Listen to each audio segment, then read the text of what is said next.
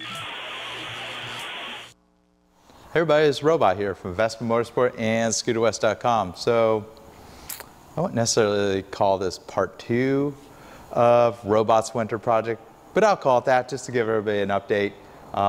Been pretty busy here at the Vespa shop here in San Diego, so just haven't had the time to really get into doing lots of videos for you guys or even work on my own POS right here. It's a beauty. The good thing about it is it rides pretty nice, but I have discovered there's some problems with it. I'm going to do the approximate 6,000 mile service, which means you clean the rollers or replace the rollers, oil change. I'm going to flush the coolant, flush the brake fluid, all that stuff. Actually, I already flushed the brake fluid. But there's a problem. I know sometimes it has a high idle. And I want to show you 2 things you want to look for when you have an high idle. Actually, 3 things. And ironically, this has 2 of the problems that cause a high and erratic idle on a fuel-injected Vespa GTS 250 or even the 300 Super. It's pretty much the same thing. Of course, I could see it really easily if I plug in the electronic diagnostic tool into the scooter. I can see a lot of what's going on and understand what those numbers mean and the parameters. But there's some basic things you could do as a do-it-yourself mechanic, especially as these scooters are getting up in age. A check engine light comes on or idle's weird. It's like you're in the dark on what to look for sometimes. And I had a little bit of fun while I was at the front and the rear rack were pretty corroded. We did a batch of powder coating, and I thought, well, let me just take the rack apart. And you're wondering how you do that. This is the original factory chrome front rack, and you're able to pop this little clip out right here and shift this whole entire rod out of the way, and you can pop the springs out of here. The springs kind of clip around there, pull these little nylon pieces. So pretty much all these plastic pieces have to be removed, and I separated this, the mounting for the rack, the rod, and the springs, took them over for powder coating. And did the same with the rear. It's pretty much exact same steps for the rear. They don't have these little nylon things in there, but you can't leave any of those pieces in the powder coat process. Ironically, you leave a spring in there and they seem to hold up. They probably sometimes crack a little bit, the powder coating in between, but they usually hold up pretty good. But just change up the look. Instead of rusty chrome, powder coat is a little more durable. But let's get right to some of the problems I've diagnosed and show you the steps that you should take to figure out what's going on. All right, so let me pop the hood. The symptom I'm having is the idle sometimes just gets high and erratic, and the fuel economy is not quite what it should be. And I'll show you some of the things to look for that cause for the fuel injection system not to meter the fuel correctly. Well, how about I'll just show you how you diagnose one of the most common problems with this age of a GTS. I'm going to go ahead and start the scooter. I can tell you one thing, I hear the exhaust leak, so that's a hint of one of them, and I'll show you what I'm going to look for. So, usually you don't want to have a really warmed up engine, but you could use carbon choke cleaner. And this is your intake manifold. You can visually look for cracks in it. Sometimes it will have cracks, and also sometimes the surface of the intake manifold will not seal to the actual cylinder very well. And usually you could diagnose that by just spraying a little blast of carburetor spray on the intake manifold boot. And what you're looking for, or actually listening for, is the idle will actually change. You all of a sudden spray it and it changes. That means there's extra air sucking this carburetor spray and the engine's burning it. And that's a good, easy way to diagnose an air leak at your intake manifold. It's just regular carb spray. You gotta be careful because it's highly flammable. Engine's not all that hot right now. But I definitely don't have an air leak at the intake manifold, not an issue. But that intake manifold's pretty old, and that's an issue. So the next spot to look for an air leak on a 10-plus-year-old Vespa GTS 250 or even a 300, well, you want to pull this left side skirt off. There's a nut right underneath here and a screw right here. Go ahead and separate that. And the camera's going to show what's going on. You see what's going on? There's a broken hose right there. So let's just go ahead and fix that. And what you gotta do is cut that little hose clamp off, and we'll just replace it with a standard worm gear hose clamp and a short section of new fuel line. Just be careful because they are plastic, the barbs on there, so it's pretty easy, and there's just very little clearance. And the way you want to get these existing, one-time use hose clamps is get a diagonal plier and just grab where there's a seam on that hose clamp. And sometimes you can pull the hose off, or you just carefully get your knife in there. Slicing my, put a slice in the existing hose, and you can just pull that right off. And this thing is like gummy and gooey. It's just old hose, it's just falling apart. And we'll do the same for the piece up there. My head's probably going to be in the way. Let's see if I can get this, but I did a video on this a couple of years ago on some customer's bike, the hidden little spot where you can have an air leak. And sometimes this one's a little harder to get access to, but you sometimes got to nibble at it with a diagonal plier. And if you can't get it to the tab, you can always just grind or cut the clamp as well. Taking the actual canister out is pretty difficult. And sometimes you can just carefully pull on it, and we'll pull right off.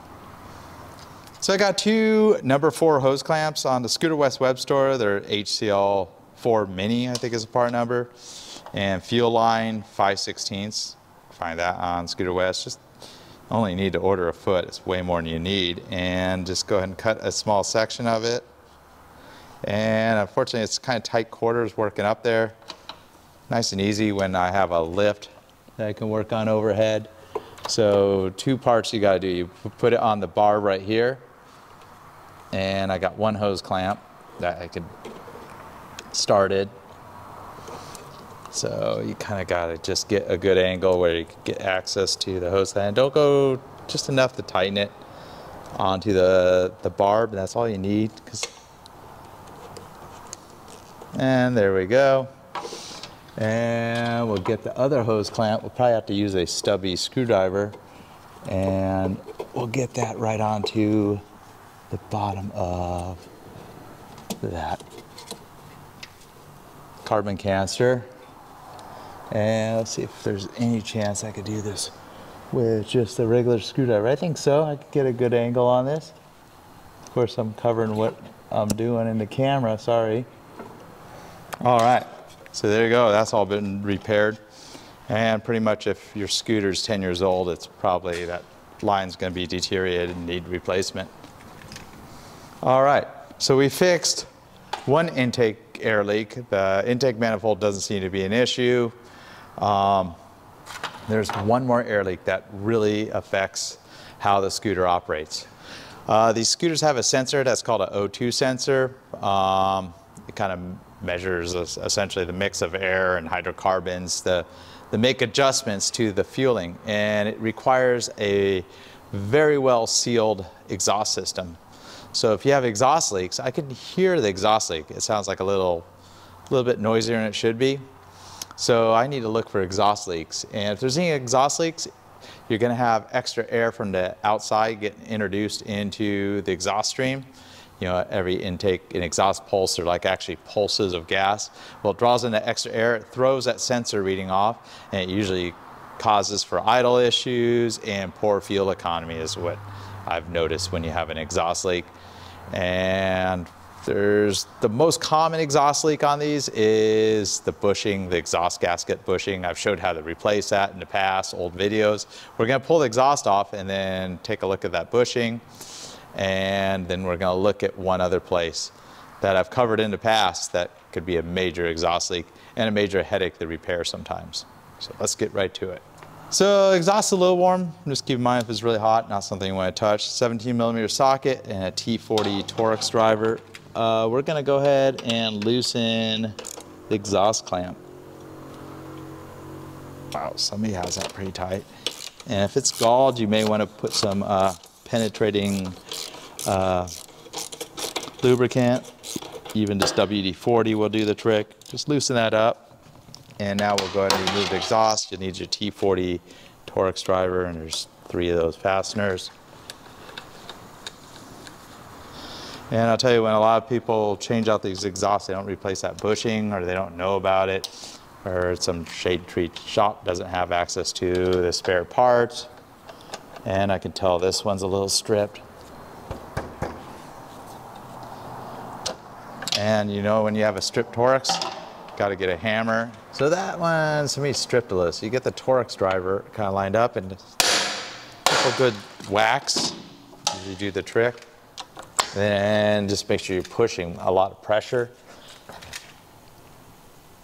Yeah, somebody tighten that thing a little tight. So, but we're good. May want to replace that screw. Don't really want to reuse a fastener that has damage to the head. At this point, I'm kind of pushing up on the muffler. And we'll go ahead and pull this off. Ooh, I feel a little problem. Well, let's look at the exhaust gasket. It's in pretty bad shape. See that exhaust gasket? There's not much left of it. It's just burned up. Somebody reused it. Unfortunately, they don't get that much life when they're just kind of degraded to, you know, just the metal mesh that's in them. You know, they're just kind of have an exhaust leak, and that's all there is to it. So this bike only has 6,000 miles on it. But, you know, somebody changed the tire, they probably didn't put much care into the, you know, when they were pushing that on. The nice thing is the newer original Piaggio ones are made to be better quality, and they can get a little bit more life. Here in the service department, usually we just change them all the time, but that definitely needs to be replaced. So we'll go ahead and expand that, replace that. But there's one more problem. We're gonna have a major exhaust leak that I just noticed. So right when I took the exhaust off, the manifold shouldn't be doing that. That's the exhaust manifold. And I see a very rusted exhaust nut. And if you look at the other side, there is no, it's a missing exhaust nut. Another common problem is sometimes those manifolds crack, especially with an aftermarket exhaust system. That's not the case. So the actual elbow manifold. All right, so we see a problem. This is really loose. I'm gonna reach up here. There's a sensor connector. It's this little bracket right here. You can't really see what I'm doing, but there's the 4-pin connector, or sometimes a 2-pin. If you're on the different years of the 300, used a 2-pin connector. And it's pretty difficult to get to, but we're gonna go ahead and disconnect that connector. I'm gonna pull the manifold off. And the other problem, sometimes they zip tie this O2 sensor wire to the coolant hose up there, so we'll have to go from the top and loosen that. And go ahead and get a 10mm wobble and go ahead and remove the manifold. Now I see a very rusty fastener. I know the camera isn't getting this. Does not look pretty. And I can tell you the other side is just suspenders, no nut at all. We'll see what's left there. It's probably going to be a broken stud in the cylinder head. And I think maybe a year ago, a couple months back, I did a video on replacing the exhaust studs. This bike has had kind of a hard life near the ocean, and I'll show you just what happened. So one's missing all the way. The other one, the nut is actually seized to the stud. So you want to replace both the stud and the nut. Manifold's hanging. So I got the exhaust manifold off. The actual manifold looks fine. There's no cracks around this O2 sensor boss. This is your sensor itself. The sensors do wear out over time, so if you have high miles, they're usually fairly reliable. The sensor's got this little rubber boot that holds it to that bracket. It's all pretty important because if the wiring's hitting other exhaust components, it may melt. And then add a zip tie holding it to the hose, and it plugs into the thing. But I could tell there's been a problem. It's only been held on by one stud. You see how it's like white on one side, and then you see the black carbon coming out of the other side. So it mounts just like that. The black carbon is escaping because there's either no stud or it's broken. So let's take a look. I suspect it's broken. Womp, womp, womp. So I got one stud that's out that I pulled out. The other one's just straight broken in there. Well, you got to either partly drop the motor typically or pull the whole entire motor out to repair that stud, drill out. And I've covered that in a video in the past. I guess I'll save that for another day. Get that fixed, put a new exhaust gasket, and I bet this thing's gonna idle like a kitten. So that's pretty much my part 2 of my winter project. Wah, wah, wah. Not riding it home tonight, I rode it here. It's 10 p.m. here at the Vespa shop. Got the hardware.